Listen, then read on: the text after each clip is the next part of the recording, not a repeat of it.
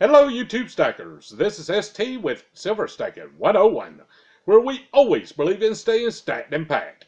Stacked with silver, gold, food, ammo, and packed with the means necessary to defend our stack. I want to apologize. It's been a few weeks since I have published a video. I have had some professional opportunities that I needed to take advantage of.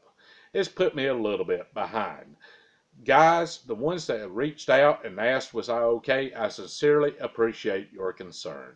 I'm back. I'm going to get caught up. I'm going to get the book out. Naturally, I'm behind on the book due to the professional obligations. Work does have to come first. In this video, I want to talk about technical analysis and the price for silver. The genesis of this topic comes from an article that I read on Silver Doctors, which predicted the price of silver to fall to $11.92 per ounce. The prediction was based on technical analysis. Now let's stop for a second.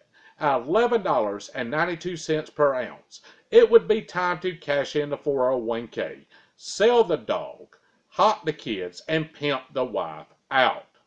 Now granted, pimping's not an easy endeavor. However, at $11.92 per ounce, it becomes absolutely necessary. Please consult a tax advisor prior to making Victoria's Secret purchases for their deductibility if this becomes the case.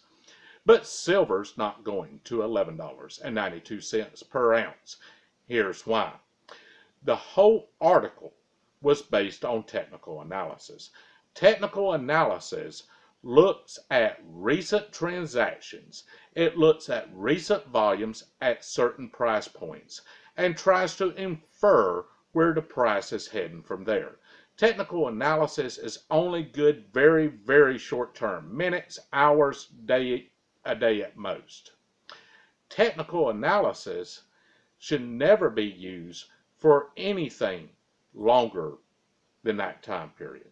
Technical analysis is frequently used by people attempting to commit financial hara-kiri by playing options. Don't play options. Go to Vegas. You got better odds. Technical analysis completely ignores the supply side and only looks at the demand side. And as we know, most of the demand for the commodity of silver is industrial demand. Technical analysis ignores this and only looks at very short-term paper transactions. One cannot infer a trend from this from a technical analysis situation 3 months down the road. They're kidding themselves if they are.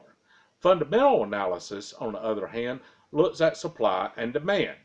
Now, we know that the price of any asset is determined by supply and demand. Technical analysis is not good for long term because it ignores potential news stories. We don't know what the future is going to hold, but we can estimate demand. And we can safely estimate supply. When we do that, we don't see a big change on either from where we are right now. Actually, we're underpriced for where we should be.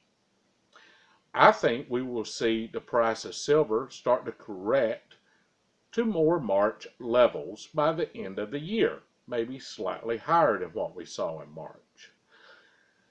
Going and using technical analysis for a commodity, particularly when we're going over 24 hours in our price prediction, is useless. So my advice to anybody is if someone is quoting a prediction based solely on technical analysis, completely discount what they're saying.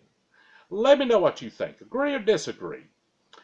Tell me what you think and why you think it. Please give me a thumbs up. Subscribe if you haven't.